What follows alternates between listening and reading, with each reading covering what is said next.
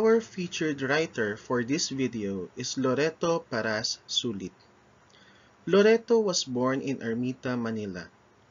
Her works were famous during 1927 to 1937, including short stories where Jose Garcia Villa was an admirer of her works.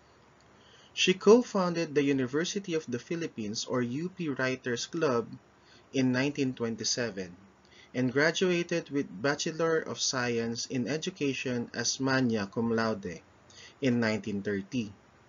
She was a member of the Philippine Writers Association and the Literary Guild of the Philippines, and also joined the Philippine National Red Cross as Secretary General in 1940. Man in Dapitan by Loreto Paras-Sulit. The boys came to know him very well. Their friendship with this lonely man with a kind of voice began one day when the boys could not agree on the answer to a question in their day's lesson in catechism. As they passed the house where he stayed, they had a discussion in loud, angry voices. Lope shouting loudest of all, "I tell you that I am right. My answer is the right one." Hugo and Felix grinned in mock disbelief. Lope with the curly hair, quick with his fist, quickly rolled his sleeves of his camisa de chino. Hugo and Felix also rolled up their sleeves. Now boys, can fists settle an argument? Are you trying to find out who is the strongest among you, or are you trying to find out who is right? The boys stopped short in their coming fight. Everybody knew everybody else in Dapitan, so the boys knew that this was the man who had just arrived in town. They saw someone with an attractive, kindly face.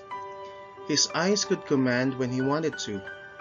The strong line of his jaw reminded the boys of rocks. It seemed to tell them of something hard and unbreakable. As they stared at him, he went on to say, "If you want to find out who is right, open your books. Read the answer very well. And which of you gave the one exactly like it? One of you may win with his fists, but that would not prove that his answer is correct." His voice died away as he looked toward the sea. It seemed as if he had fallen into a dream. The boys walked away in silence. At a distance, they stopped and opened their catechisms. The man on the porch smiled to himself. After that say, whenever the boys passed by the spot, they would eagerly look for him. Usually, he was either reading or writing. When he saw them, he would wave to them. One day, Lope took a bunch of ripe mangosteen along with him. He pulled the other two with him, and he shyly offered the fruit. The man's quick, bright smile completely won their hearts. Soon they were all conversing with him as though he were their favorite uncle. "Boys," he asked them, "would you like to learn another language besides Spanish? I'll teach you another if you can stay with me half an hour every day about this time." "What language, sir?" asked Felix. "Have your choice.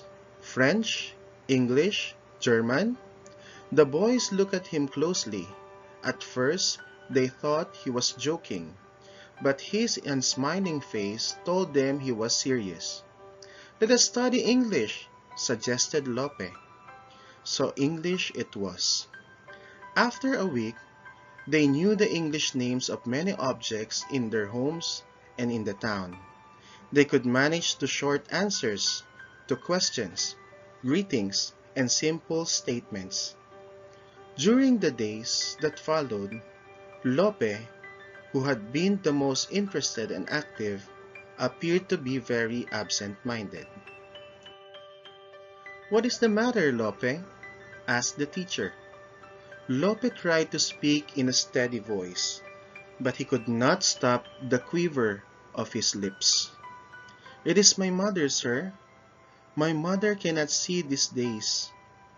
She is almost blind. The doctor says she has to go to Manila to be operated on. But father cannot take her to Manila. We are very poor, sir." "Let us go to your mother, Lope. Perhaps I can help her." He went inside the house and came out with a black bag.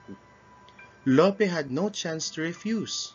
The man was fully prepared to go with him. Lope's mother was sitting on a bamboo chair in the shady portion of the yard.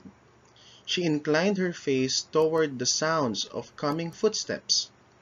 Lope ran to her and rubbed his face against her left arm. She smiled gently, but the light did not reach her eyes. There was only sorrow there. "Mother!" cried Lope excitedly. "Someone is here who will help us." Lope was so sure his friend could help his mother.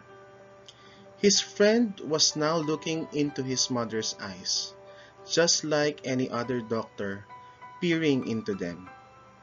Lope felt better just to see him examining his mother's eyes. When Lope's fathers arrived, there was a hurried consultation between the two men. Lope heard his friend say to his father, "It is not serious, really. It will require only a simple operation if you will let me do it for you." From the look on his father's face, Lope knew that he has also immediately trusted this man. His mother was taken into the house. Lope waited outside. How long the hours seemed. Would they never finish? What was happening to his mother? At last, his father and friend came out. They smiled when they saw Lope's anxious face. "Don't worry too much, Lope," said his friend. "Next week your mother will be able to thread her needles even at night." "Sir," said Lope's father, "in all this excitement my young son has forgotten to tell me the name of the person we shall always be thankful and grateful to. May we know the name of mother's doctor?" The man smiled briefly. "Well, if you want to remember my name, it is Jose Rizal," he said. Answer the following questions to deepen your understanding of the text. Write your answers on a separate sheet of paper. Number 1. What does the story imply about Dr. Jose Rizal? Number 2.